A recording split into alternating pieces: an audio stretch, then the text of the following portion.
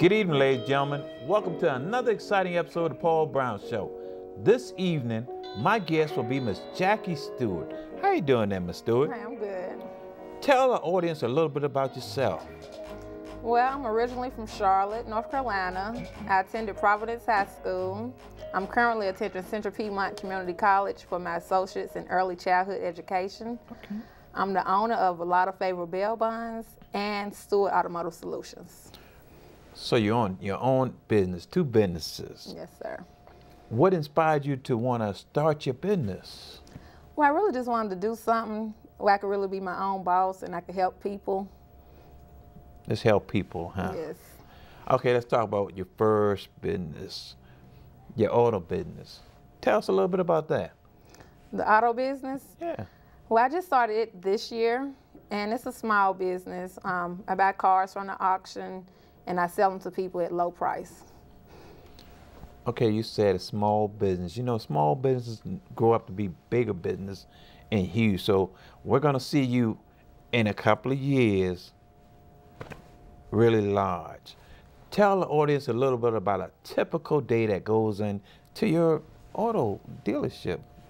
Well, right now I'm only doing wholesale. Okay. The plan is to actually get my own lot. I'm looking and actually searching for a lot right now. Okay. So typically I go to the auction. I might go to 2 auctions per day and make sure, check out the cars, make sure I get a good car and get the mechanic to look at it and just bid on cars. Why is that important to not only bid on a car, but to have that mechanic check these cars out?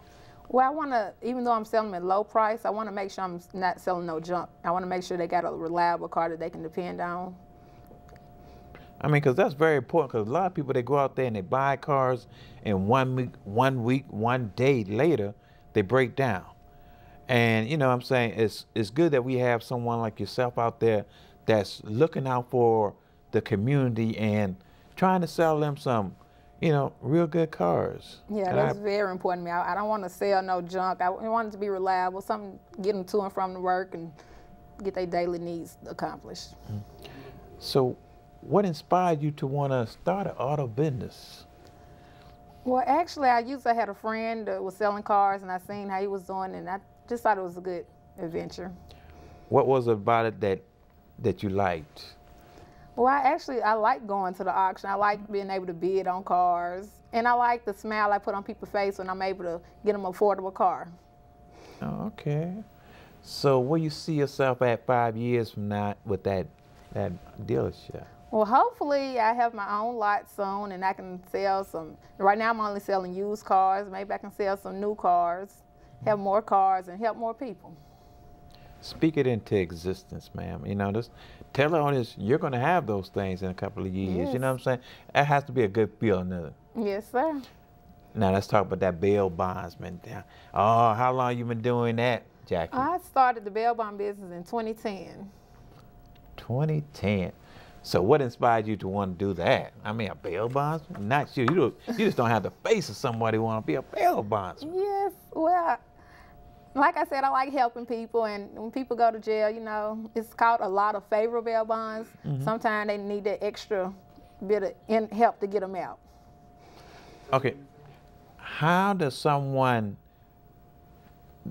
how do they reach you, or what's the criteria to get your service? Well, first, my number's in the phone book at the Mecklenburg County Jail and a couple other jails.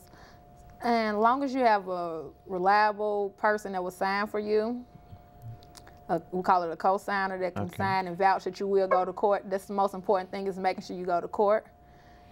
And make sure you pay the money. Do you have a lot of problems with that, or people normally do what they say they were going to do? Normally people do what they say they're going to do. And I had to go look for a few people before, but normally they do what they say they're going to do.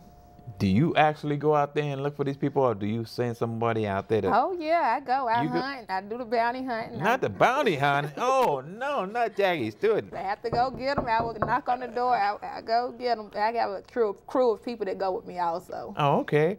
So you like dog, you know what I'm saying? You go after them, huh? Yes, sir. So how does that make you feel when somebody, when you go out there and you put trust in them by bailing them out, bonding them out, and then they don't show up to court, because really that's all they have to do.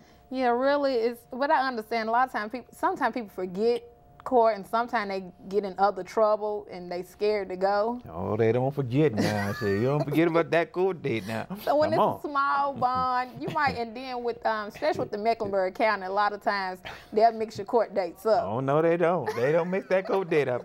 That court date is set. I'm telling you, Jackie, shit, you come on with that. They know when that court date is. But let's get back into serious business now. Okay, I mean, because I guess that fear comes in, the closer that date comes in, the closer people start thinking, you know what I'm saying? Oh, God, I'm going to get about 30 years, so they start. So what's the smallest and the biggest bond you ever had to give out? Well, I guess the smallest bond, probably like $200, $200 bond. Okay.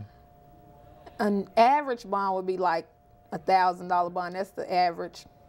I've had $100,000 bond come, but average like $1,000 bond. Okay, now you said $1,000 now. Is it like you have to pay like a percentage, or how does that? So when the bond is like $1,000, normally anything over $1,000 I do 10%. Under $1,000 is the 15%. So like $1,000 bond they have to pay $150. Okay. But a $2,000 bond they only pay like $200. So $100,000. What type of offense would that be for? It could be a gun charge. It could be anything. It depends on just the magistrate, and they go by your record, how they set the bond. You ever had to bond out like someone with a violent offense, like a murder charge or something? I've had attempted murder, I believe, but I don't think I have a murder charge, no. So do you get that adrenaline going when when you put that hat on with that bail bondsman? Is there a certain adrenaline that's different than from that auto dealership? Yes, when I'm going to hunt, I do get adrenaline, and sometimes there she goes, ladies and gentlemen. She says she hunting. Better be careful. Sometimes we be out all night, have to actually like stake out on people. Well, yeah, it's fun to me. Where do you normally first start looking for the person at? I mean, well, when they first. Or is that confidential? I mean, because you don't want to give up your but secrets. normally I listen to them. Each client, I listen to them. I get information from them. I remember the stuff they tell me. In some places they might hang out. I listen to all the information. I use the information what I get from them mostly to find them. So they kind of like tell on themselves, huh? Most time, yes. Do you give them like drug tests, and?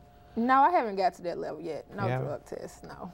Okay, but why is that important to possibly get that into your, the drug test? I mean, because you don't feel like that's important to. Well, not really. It's not. Not for me. Oh, okay. So, influences. Who are some of the people that have influenced you? Well, with the bail bonds, my original partner, Kareem Harris, I was looking, because you had to work under somebody for a year when you first signed up to do bail bonds, and I looked all over Charlotte trying to find somebody, but no one wanted me to work for them. Somebody introduced me to a young man named Kareem Harris, and he was actually in Raleigh. Okay. And just so happened he was looking for somebody in Charlotte to work. So we connected, and I worked under him for a year, and it turned out real good. So what are some of the experience that you got from watching this gentleman do his work? The main thing, what I learned from him, because, we have to pay the insurance company. Okay. Sometimes, you want to give people deals and stuff, but the main thing he taught me is make sure you get the insurance money first. Okay. Let them owe you, but don't let them owe you that insurance money. Why is that important? Because a lot of times people don't pay, and you'll end up paying out your own pocket if you don't. Okay. Yeah. God.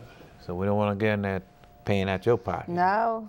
So that really put that, you really go after them then, we have to find it for real then. Oh, Lord. Your family, how do they influence you, with all these that you do, all these? Oh, I have a great family. They very supportive. My mom, she does bail bonds also. She does? Yes. Your mother? Yes. Oh, God, I could hit. She knock on that door too. She don't do any hunting or anything, but yeah, she's a licensed bail bondsman. But I have a very supportive family. My dad, my sisters, everybody supports. They do. How about your kids, your children? Oh yeah, I'm trying to get my son, he just turned 18. I'm trying to get him to go on the path, but he don't want to do it. Why not? He just don't. He don't. He got his own thing going on. He's a senior at Garringer High School. Oh, okay, okay, guys. So where do you see yourself at 5 years from now? 5 years from now, hopefully, I'll still be doing the bail bonds because I really like doing the bail bonds. And hopefully I have my own car lot. That's the goal, to get my lot. Now you're also attending Central Piedmont. What's your major? Early childhood education. Why did you choose that? Well, I always, from a little girl, I always said I was going to be a bondsman and own a daycare. And now it just was I had the opportunity to go back to school, so I'm just doing it. Where do you fit that into your schedule? Oh, I make it work. You got to. Yeah. It's an investment. How does it feel like to know that you're investing into your life? I love it, and I like for my kids to see it, and so they'll know how important education is. I have a daughter, she's 11. My son, like I said, he's 18, he's at Garringer. And I just want them to see me. I want a degree. My mom and my sister, they graduated together from Central Piedmont. And if my mom can go back and get her a degree, I can get mine. So how much longer you have before you get your associate? Associates. How much longer do you have to go? About a year. A year? Yes. What do you like most about going back to school? Well, I like to learn. So I learn something new every day, and learning is a good feeling for me. I like the feel, I like the drive I get. It just motivates me. Being an entrepreneur, what advice would you give someone who wants to, start a business? I say if you want to do it, sometimes you just need to write it down, write your vision down, make it plain, and just go for it. What is the biggest thing that stops people from going and start that business? They like that 9-to-5 job, or, they hate it, but then again, they have to do it. Why do people don't want to start a business, their very own business? I think it's fear. A lot of times people have fear, and then they get so dependent on the job. But for me, I just be your own boss. You can do it. And you do a great job. I applaud you for, not only being a bail bondsman, you starting your business, you're going back to school, you're doing so many different things. And, because I know you have to be really focused in order to do that, because it's like time consuming, and a lot of times you want to do this, but then again, you have to do that. So how do you keep that focus? Well, I just try to balance everything out, and I make sure I take my me time. I do a lot, but I take my me time, and I just keep my faith in God. That's been a big factor for me, and my family just keep me real grounded. How important is God into your life? Oh, it's very important. God is everything. He's the center of it all. Yes. Yes. Has there ever been a time when you wanted to quit? Yes, it has. I've been a time I've been so backed up with the bail bonds, with bonds, people not going to court, and I had to pay so much money that, it gets tiresome, but I know you got to keep going. And that comes from the support of family and keeping God first. You got to do that. You smile. So what do you like doing? Other than making that money with the businesses, what do you like doing? What makes Jackie smile? Oh, well, of course, I love shopping. Oh, God, oh my God. Not the shopping. Yes, I love shopping. I love to travel. I make sure I go to church. I go out sometime. Keep a balance. Just keep a balance. Watch her, she jumping now, she bouncing. Uh-oh, you ain't at the club, man. I'm not yet. No. Yeah, keep a balance. Real. And you enjoy yourself. I can see that smile on your face. You just really having fun with life, huh? Yeah, I try to be happy on purpose. You got to be. Those negative people that comes into your life, what do you do? Oh, no, I try to stay away from negative people. I love positive energy. I thrive off positive energy. Try to keep all the negative away. Why is that important? The negative, too much negative will bring you down. You know, you got to be around positive people, positive influences. You know, you got some haters out there. They hate some Jackie because Jackie doing what she do. I mean, I hope you know that now. I mean, but that's life. How does Jackie handle those haters? Well, really, I don't let the haters get to me. You know, I dust them off. No, don't dust them off. Do you, Jackie? You got to. You got to. You don't want to name some of them haters out there. Oh no, let's not do that, ladies and gentlemen. We're not gonna name some of them haters, but she know who they are. You know them. I just like to be an example for the people, young women. You know, we have to stick together, especially with all what's going on in the world today. You know, we have to just love. I try to thrive off love. Okay. Being a woman with the businesses that you do you think it's kind of like it's harder for you or much easier to, to have these businesses? Well, you would think it would be harder, but actually it's kind of easier. I get a lot of help. I get my way. You do? Oh, you get your way. You get your way. How you mean you get your way, ma'am? I get the extra help that they wouldn't normally help a man with. They might feel, want to help me. Yeah, okay. That's going back to school. I mean, that has to be a good feeling. It really is. It really is. I mean, and when you see life passing you by and all that, and you see all the everyday challenges that you have to face, you know that you have to take one day at a time. Mm-hmm. If someone wanted to get in contact with you, how would they do that? Well, I'm actually on Facebook, Jackie Stewart. I'm on Instagram, Jackie Stewart. My telephone number, my